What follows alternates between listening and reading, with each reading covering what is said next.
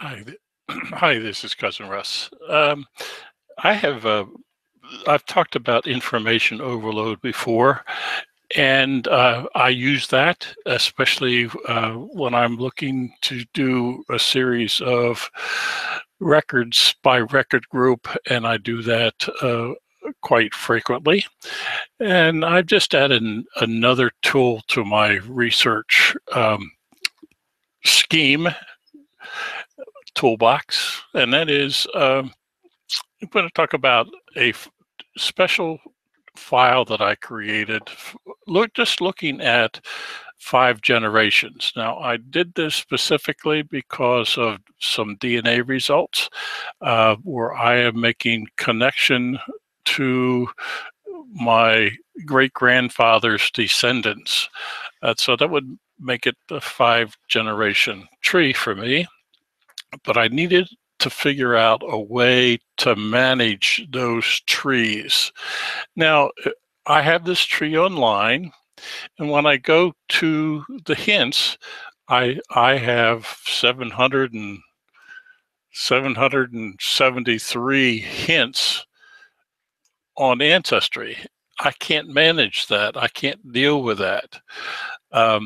That's not to say the records aren't good. In fact, the hints are very good. But I want to focus on the descendants of my great grandfather. So I'm going to show you how I do that. And I'm going to go over to Family Tree Maker. And there is Family Tree Maker in the plan workspace. And I just happen to have up the screen that has all of my Family Tree Maker hints on the display.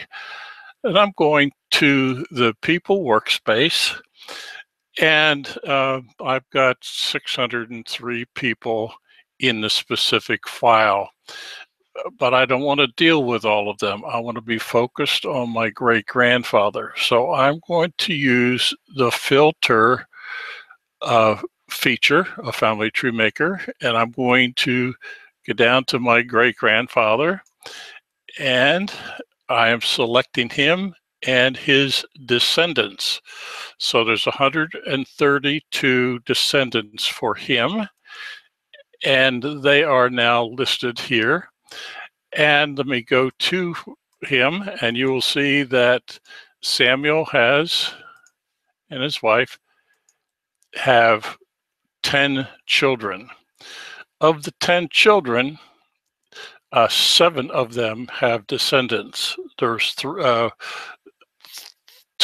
that died very young, and 1 cousin who never married. So I want to focus on those 7 descendants and their descendants. So I have created, and let me bring this up. I have created an Excel spreadsheet, and here it is. I have an Excel spreadsheet where I exported the file from Family Tree Maker with the name and the person ID number.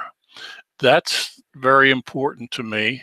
And then what I did was figured out which descendant, which of the 7 children this person belonged to. And I'm going to select the first female, which is Elizabeth. So she has 9 children. There's a little number down there at the bottom of the screen, which you probably can't see, which says 9. So there's 9 children that of hers, of which I want to show you what I have done with them. And let me go back over to Family Tree Maker in a second. And I'm going to bring Family Tree Maker up again. And I'm going to go back to filter, but this time I'm going to filter on Elizabeth, which is the oldest female.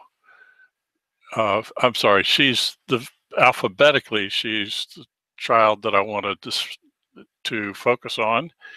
And there's something wrong with that number. Let me just bring this up. Descendants of 9. So you see that I have 9 in Family Tree Maker, and I have 9 in Excel. Now, what I do in Family Tree Maker is I will select the person, and I see that there's a shaky leaf and it says 1. And the next one has 8. The next one has 14, and so on. And the last couple do not have any hints. Now, that is reflected in Excel. Now, just so that I don't get confused, I'm going to exclude anybody who has no shaky leaf. So now I am down to 5 people with hints for her descendants, and I can work on them. I have a total of, you know, the 700 that I showed you in Ancestry Member Tree. I'm down to 55 hints of descendants of Samuel that are direct line descendants that I can work off of them. I can deal with 55. Now you'll see some 2 notices up here. Let me make sure I'm on the right screen. Yes, I am. I have 5 people who have hints for the Sons of American Revolution application. I'm not going to work on them for a while, but I know who has them. They're in my to-do list. And there's 5 records that I want to hold because I'm not quite sure whether that's the right person. Again, it's in my to-do list, but I'm not going to deal with this one at the moment. So, as a matter of fact, I can exclude the 1, and now I'm down to 4 people who I can now follow their hints. So I don't know whether that will work for anybody.